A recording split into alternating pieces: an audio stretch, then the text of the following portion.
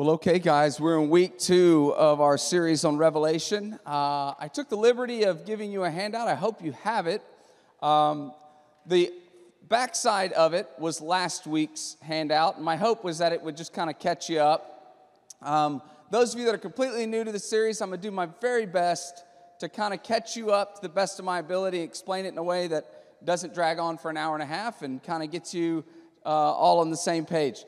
High level, what we believe is happening in the book of Revelation is the Apostle John, the youngest of the disciples of Jesus. He's the last man standing, the last one living. Tertullian, who was a Christian writer and historian, wrote in about 160 A.D.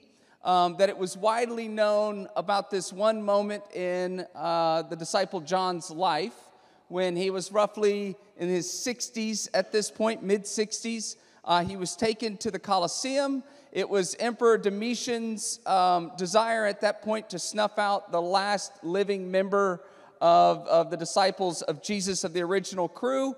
And so, as Tertullian tells us, it was widely known and discussed at that point that the disciple John was put in a vat of oil that was meant to boil him alive.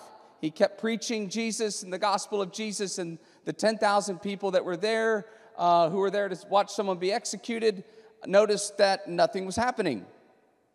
And at that point, 10,000 people converted to Jesus, and then Rome's problem grew 10,000-fold. And so what they said is, we can't deal with this guy. We're sending him to the island of Patmos. Patmos is an island off of present-day Turkey. And that's when he writes the book of Revelation, okay? And he would stay exiled because they couldn't kill him until Domitian was no longer in power, and then Rome let him come back to live out his days, and he died of old age, the only one to do so. He wrote this letter in that it is meant to be written in code, and the reason is the early church was absolutely getting hammered by the Roman Empire. There was all kinds of stuff that they would do to weed out Christians. They would have you, before you could sell in the agora or the open market back then, or before they would start a city council meeting, and every level that you could think of, they would have you burn incense to the Roman gods. This was a brilliant way of separating out Christians from non-Christians, because Christians wouldn't do it. And at that point, they knew what you were. And sometimes it just meant that you'd lose your job. Sometimes it meant you would take a beating. And sometimes it would cost you your life. And so as time went on, Roman culture, Roman society, Roman ideals were a certain kind of thinking. And Christianity early on was seen as opposition to that. Okay? The whole thing about what they were about became highly problematic. And so there's a ton of writings, even if you don't believe in Jesus, let's say, there's all kinds of correspondences that went on between the Roman Empire that we have to this day. One is from Pliny, actually discussing to kind of a younger subordinate about what was going on with this Christus group. And they refer to them as a contagion, ironically. After just going through COVID, they were actually seen as the very first kind of pandemic, was these followers named Jesus. And don't get too close to them, because it might spread, you know? So this was the way that they thought early on, and Christians were seen as highly problematic to the Roman society and culture. So he's writing this letter to encourage them under extreme persecution that God wins. God wins. And he wrote it in a way that's in code. Now you have to understand something. Jesus is Jewish. The disciples are Jewish. The early church, believe it or not, up until 70 A.D., all Jewish, okay? It didn't start becoming what you think of it today until post-70 A.D. So they all were steeped in the Old Testament. Daniel, Ezekiel, Jeremiah, like all these books that we don't really read that deeply in the Christian church, they knew them, like knew them. And so this is written using numbers and symbolism rooted in the Old Testament on purpose, so that if it fell into Roman hands, they would pick up the letter, and they would do what most of us do in present-day Christianity. What on earth are all these weird animals, numbers, in the same way that it hits you like, huh? That was the idea. only meant to do that to the Roman Empire if they ever got a hold of it. So it's actually written in code. And again, like I said, it's using symbolism that made all the sense in the world to them, okay? If I described a nation as the Uncle Sams, you know what the Uncle Sams would be immediately. I just described Uncle Sam in an image, you'd be like, oh, that's America, right? If I was like hammer and sickle, you know what that is, right? But 2,000 years from now, they may be like, what?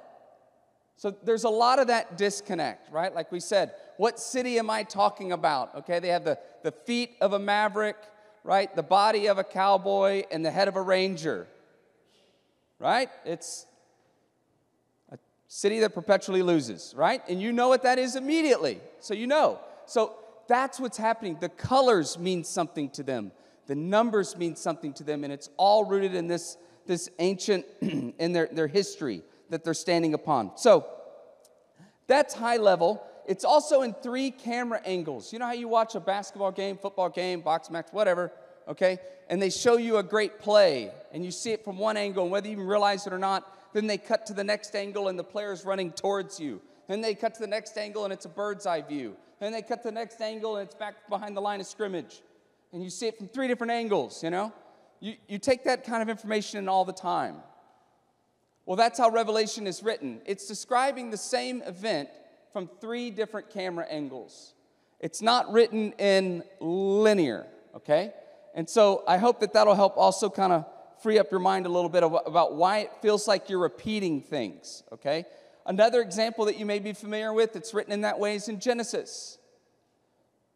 The first part of Genesis in chapter 1 and 2 is about what was created. And that's a camera angle. Boom. And then if you've noticed when you read Genesis in a linear way, you're like, wait a minute, we're back to the thing that we just read. Well, he describes the first time what was created. Then the next camera angle is who was created. And he's describing the same event. They don't have PowerPoint. They don't have cool stuff to work with. You just had to read, you know, and get it in your head. So that's kind of what's happening. And what you're going to find, if you haven't already started to catch it, it's actually meant to bring you great peace and comfort and confidence. But it is striking how much it speaks to our world today. So look at the side that's Revelation 6 and 7 and Revelation 8, 9, 10, and 11. And I'm going to break this down for you. And then we're going to read one part of Scripture, and I'll explain that. You're going to see a thing that's one camera view, and it talks about the seals. And so this way, if you read it on your own, it'll make sense. All of these colors meant something to them, okay? Now, the seals, what are we talking about when we talk about seals? We are talking about in this first camera angle what man will do to man. That's the seals. What man will do to man, okay? So what we see is the first seal is a white horse. Those in power will turn on their own people. This was not written last week, okay? Those in power will turn on their people. As people ascend to power, absolute power corrupts absolutely. And that's the first thing you're going to start to notice. And he says, well, then there's a red horse. As the heart of people will turn on one another. As the pressure gets turned up and those in power begin to press and push, and you have to divide in order to conquer, that's a necessity. That's 5,000 years old, that tactic. And as you press, the pressure and the stress upon people is the red horse of bloodshed. They will turn on each other. And if that's not enough, comes the black horse. Go figure. Inflation. I'm old enough to remember handing someone a $20 bill and filling up my 68 Impala when I was 17. $20 bought me 20 gallons. Can you even fathom that right now? That will never happen again. Those of you that are like 65 and older, right? You bought a house, a whole house with like some grapefruit and a banana. And they're like, here's a house. That was it. That's all you needed. You were good. You bought awesome cars made of steel. Okay? They were like 4 digits. Think of all the things of what they used to cost. If you've ever looked at just home prices pre-COVID, and they're not coming back down. It's not going to stop. We only notice it because it just took a steep jump, right? But it won't come back. Not really. Even when we had a school, we used to talk about you have to increase things by 3%. I mean, this whole model, it's every business that's running constantly has to go up a little bit more, a little bit more, a little bit more. You witness that and have experienced that in every aspect of your life. Then there's the pale horse, annihilation. Why? Can't afford to live. And that disparity about who can afford to live and who can feed their family and who can't begins to take its toll all over the world. I was watching kids in Haiti. And kids in Haiti, they'll eat cookies that have fat mixed into the mud, and they're basically made of mud with fat mixed in. That's what they eat. Annihilation. Starvation. And then comes martyrdom. Nero was horrific. Domitian was horrific. This goes all the way through, probably the first 300 years of Christianity. This is all of the different methods that were used to separate families and break the backs of Christians and to demoralize them. Christians were used sometimes for sport, sometimes for entertainment in the Colosseum as animals tore them apart. It's interesting because probably the first time anyone ever wore a cross around their neck was after the last person who ever saw anyone hang on one was dead. Because that's an instrument of death. It means something very different to us today. Understand? I get that. And good for you if you're wearing one. I'm just saying there was a period of 300 years where this was really, really, really bad. What they did to Christians, it did to Christian families. And so there's this idea of Christians being persecuted. Then there's tribulation. And it's this idea that Jesus will come back and every knee will bow, right? Now, this is where things split. And let me just say, it's okay if you don't agree with me on this. It's okay, all right? It's not worth a food fight at Thanksgiving. It's not. And you could read this and you're like, no, Josh, I believe in a tribulation. You know what? I love the idea of the tribulation. If that's the side that you're on, I would love to be beamed up and avoid all the heartache. I'm down, okay? I'm in. If that works out, great. If not, you're going to stay on this planet and suffer with me, okay? That's the only 2 ways this is going to go, okay? So there are 2 other views that I don't have represented in here. One was like the future view, they call it, where it's future, it's all going to come in the future. Nothing has happened yet. Nothing is kicked off, okay? Then there was another view called the preterist view, which was relevant for a while, but that even kind of said like it's all already happened, okay? So those have kind of been discounted. The 2 biggies are the Western view. And the Western view kind of makes the book of Revelation very Western civilization centric. That's where the Left Behind series and the Rapture, that's where you see like the Jewish state of May 8, 1948 becomes really relevant in the discussion, okay, of end times prophecy. And it's this idea that we're raptured in 7 years of tribulation and then God will reign for 1,000, okay? Now, I hold to what would be called the Hebrew view, which is basically this. This is a letter written to first century Christians to encourage them that has application to my life and my country and my world and everything in it today. But I would not say it was written for the United States. I would, you know what I mean? Like, that's not what he's writing to first century Christians under persecution. It is applicable to my life. It's applicable to my country. It's relevant to all of it, okay? And this is a different view that if you read Joel 2:28, that Joel is pouring out to this end times kicking off when God pours out his Spirit. And that's when I would look at Acts chapter 2:17, and that's at Pentecost when God's Spirit is poured out, and there you have it, okay? So that's the Hebrew view, and of course I have kind of a description there for you as well. And then the seventh seal is silence. And that's interesting because there's this brief period of silence. And in Scripture and throughout time, when God is silent, right on the other side of that is when he does some of his most amazing work. That's really important. God is silent for over 400 years between the Old Testament and the New Testament and the birth of Jesus. There's always a period of silence. Jesus dies on the cross, silence. So the silence portion isn't God not caring. It means that the next amazing thing he's going to do is about to hit.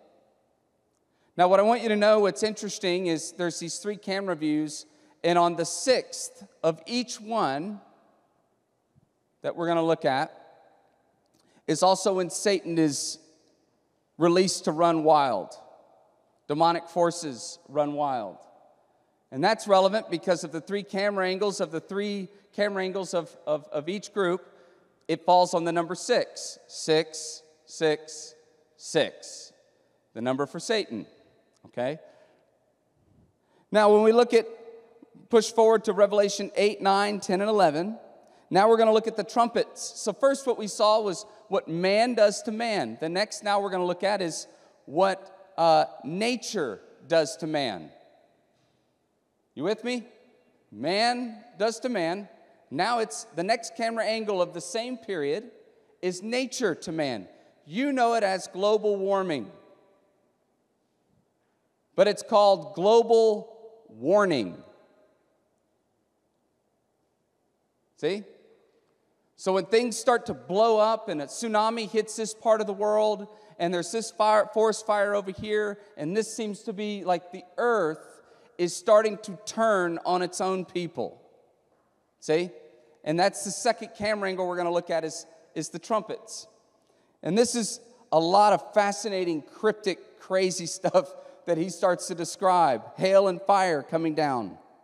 A third of the earth being burned up. This is relevant, the idea of a third. The reason why everything is a third in this section is it's about restraint. You go, how's that restraint? Because he didn't destroy the other 2/3. That's why, right? It's a third measure of getting your attention. So a third of it will be destroyed. And you'll go, that's horrible. And he's allowing a third of it to be destroyed so people will wake up. That's how God always gets his people's attention, gets their priorities straight. Things get real clear with people when their surroundings have been decimated, for better or for worse. For some reason, that's just the genetic code in all of us. When it's really good, we think it's about us, we think we're awesome, and we lose sight of where it all came from. When it's all taken from us, suddenly our list of everything we want in our life gets really clear. You ever notice that? Somebody who's healthy, they have 100 things they want for their future. A person has cancer, they have exactly one thing on their list. You know what it is? I don't want cancer. Super clear. So this is what ends up happening here in this whole idea. It's a third. It's restraint.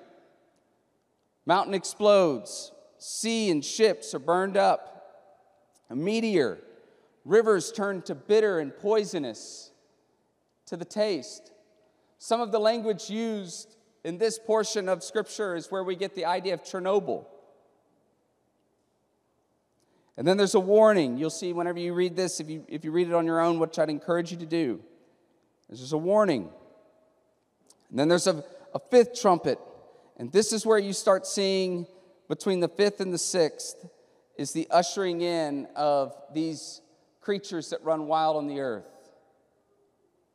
I hope I don't have to convince you that evil is real. Demonic forces are real. It's always harder to convince people that God is real, ironically. But I've never had to sell anyone on the idea that evil is real. They usually are like, yep, they're good with that idea. And so it's this whole idea that within the fifth and the sixth trumpet, we start seeing this bizarre presence moving in and over and influencing people, influencing the way they think, influencing the way that they act. You see things that to you hit you as like, wow, that's evil, that's odd. What makes people do that? Well, don't get it twisted. This whole thing is happening, moving in and around human beings all the time, running roughshod over people. Then you see the sixth trumpet is the last battle. Satan himself has the green light. And then, of course, you'll see the angel and the little scroll, which we'll look at in just a second, and the witnesses. And then finally, the seventh trumpet. So, with that in mind, to get us out of here sooner than I did last week, let's check out the scripture here, because what's interesting is in each section after the sixth, okay, and we're going to look at the seven bowls next week, okay, there's always like this interlude period. There's silence, and in this case, in Revelation 10 and 11, they get up to the sixth trumpet, and then their 10 and 11 is like this funky interlude, and then it picks back up with the seventh trumpet. Now, let me say before we read this, if you're confused, that's okay. If you want to email me, that's okay, all right? If you hate something that you're hearing, that's okay. You should see some of the emails I get sometimes. They're fantastic, okay? So I want you to just know that if you want to join us at any of the Bible studies we have during the week because you got more questions, you want to grill me, or if you have questions you want to hit me up on social media or via email, just send them my way, okay? Now, here is this interlude period between the sixth and the seventh trumpet. And I'll explain some of this as we close out our time together. This is the angel in the little scroll. Then I saw another mighty angel coming down from heaven. Now, this is probably Malach Yahweh, the messenger of Yahweh in the Old Testament. What's that reference? Malach Yahweh at this point, right? It's a messenger of Yahweh. That's the second person of the Trinity. It's the image of Jesus. Coming down from heaven, he was robed in a cloud with a rainbow above his head, and his face was like the sun, and his legs were like fiery pillars. He was holding a little scroll, which lay open in his hand. He planted his right foot on the sea and his left foot on the land, and he gave a loud shout like a roar of a lion. Then he shouted, the voices of the seven thunders spoke. And when the seven thunders spoke, I was about to write, but I heard a voice from heaven say, seal up what the seven thunders have said, and do not write it down. Then the angel I had seen, standing on the sea and on the land, raised his right hand to heaven, and he swore by him who lives forever and ever, who created the heavens and all that is in them, the earth and all that is in it, and the sea and all that is in it, and said, there will be no more delay. But in the days when the seventh angel is about to sound his trumpet, the mystery of God will be accomplished, just as he announced to his servants, the prophets. Then the voice that I had heard from heaven spoke to me once more, go, take the scroll that lies open in the hand of the angel who is standing on the sea and on the land. So I went to the angel and asked him to give me the little scroll. He said to me, take it and eat it. It will turn your stomach sour, but in your mouth it will be sweet as honey. I took the little scroll from the angel's hand and ate it. It tasted as sweet as honey in my mouth. But when I had eaten it, my stomach turned sour. Then I was told, you must prophesy again about many peoples, nations, languages, and kings. Now in the Greek, you must prophesy again about could also be rendered to, share with, proclaim to, okay? Many other peoples, nations. So what's the little scroll? What's all this madness? The little scroll is what's in the pews in front of you. Back in the day, there's no book, there's no Bible. It's all a scroll. The little scroll that human eyes can look upon is God's word, written in the front and the back. And what he's saying is that you're to consume Scripture. Consume it. But there's this odd reality of sour and sweet. You think, okay, what's up with the sour and the sweet? Well, the sour is God's will, intent, design, law.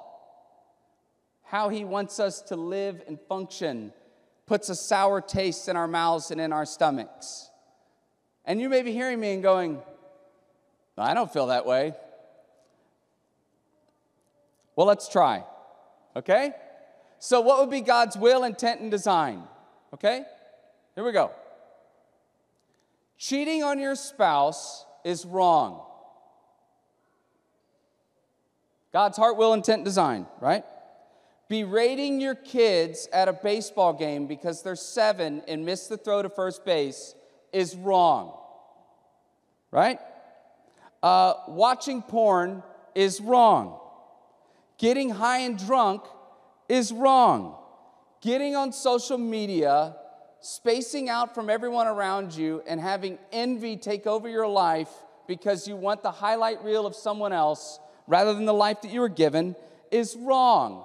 Racism is wrong. Slavery is wrong. Trans surgery on kids is wrong. Abortion is wrong. Gay marriage is wrong.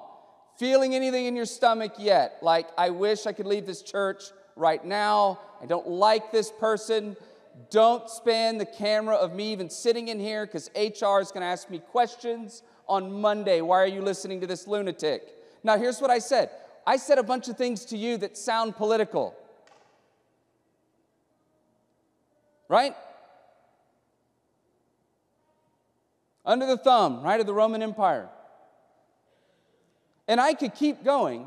And don't get it twisted, because I know some of us have had experiences with the fire and brimstone, right? Where like the holier than righteous pastor that descended down from heaven to talk to his subjects, right, for an hour. Please know.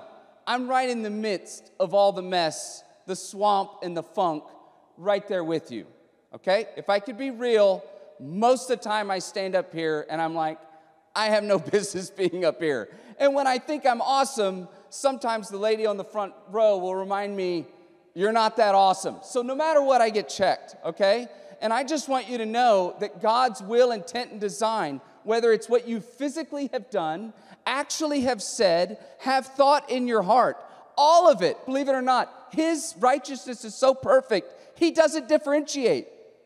So even if you didn't do ba ba ba ba ba, right, but your heart and your mind are cold and dark, he doesn't care. It's a foul stench to him. And I'm right in the pack with you. Okay, so it's not judging you to me. I'm just telling you, see what that feels like. It's the sense that there's no way to give Jesus enough of a makeover so that culture will finally like him. Maybe if we dress him up nice enough, maybe the culture will like him. You will always be counterculture as a follower of Jesus. Your views, if you take all of Scripture seriously, will never fit cleanly in any political party. It will never happen. You can't. So it's this feeling that you're out of step, this sour feeling that either you feel, or that the people around you are going to reject you. You know the sour feeling when a conversation goes there and you know you need to say the name Jesus and your mouth gets dry, your tongue gets big, you feel weird in your stomach, and instead of saying Jesus, you say God or church. Right? Because we've all been there. I went into a gas station one time. I just wanted to get gas because I had things I needed to do. And a woman was behind the register saying, told somebody to, basically to go to hell. That's what she said. And then she looked at me and hung up the phone as I'm paying and goes, do you want to go to hell with me? I'm not making this up. And you want to know what I did? Pastor, Christian, follower of Jesus, she put it out on a platter for me. Do you want to go to hell with me? You know what I said? Thanks for the invite, but no thanks. $12 on pump 7. Like, that's what I did.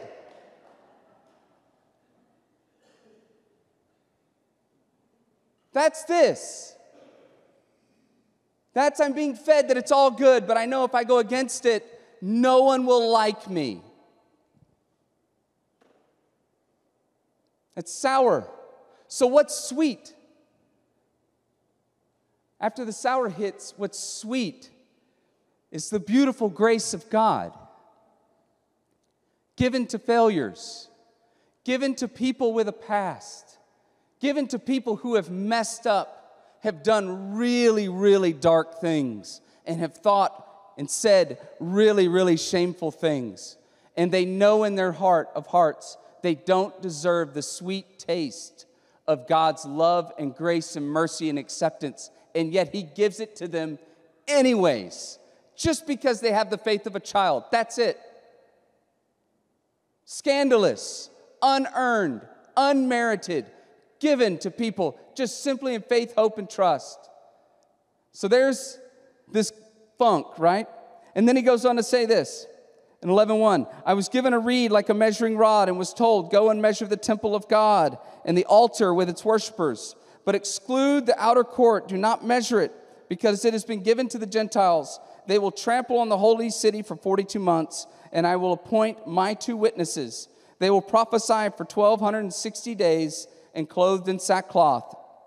They are the 2 olive trees and the 2 lampstands, and they stand before the Lord of the earth. If anyone tries to harm them, fire comes from their mouths and devours their enemies. This is how anyone who wants to harm them must die. They have power to shut up the heavens so that it will not rain during the time they are prophesying. And they have power to turn the waters into blood and to strike the earth with every kind of plague as often as they want. Now, when they have finished their testimony, the beast that comes from the abyss will attack them and overpower and kill them. Their bodies will lie in the public square of the great city, which is figuratively called Sodom and Egypt, where also their Lord was crucified. For 3.5 days, some from every people, tribe, language, and nation will gaze on their bodies and refuse them burial. The inhabitants of the earth will gloat over them and will celebrate by sending each other gifts, because these 2 prophets had tormented those who live on the earth. But after 3.5 days, the breath of life from God entered them, and they stood on their feet, and terror struck those who saw them. Then they heard a loud voice from heaven saying to them, come up here. And they went up to a cloud while their enemies looked on. At that very hour, there was a severe earthquake, and 1/10 of the city collapsed. 7,000 people were killed in the earthquake, and the survivors were terrified and gave glory to the God of heaven. The second woe has passed. The third woe is coming soon.